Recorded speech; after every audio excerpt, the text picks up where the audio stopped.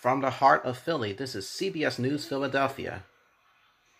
Good Friday evening, everyone, and welcome to this 8 p.m. edition of the Broadcast News. It is October 27th, 2023. Let's go straight to our top stories. The SEPTA strike has been averted. Congratulations. You can see the full list of SEPTA bus routes at any time by visiting septa.org. It is now a minute to 8 o'clock as this Friday night broadcast continues. A black bear was being captured in Montgomery County, and we're being told that even though it was captured, the investigation still lingers on for some time. Police still have no motive on what happened in yesterday's shooting in Germantown.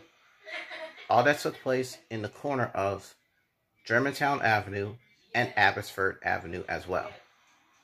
The Diamondbacks are playing the Rangers currently on the networks of Fox.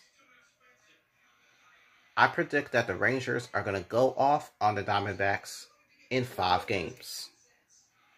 When we come back, we'll give you the latest on the rest of our top stories here tonight on this fantastic Friday. We're coming right back after this message.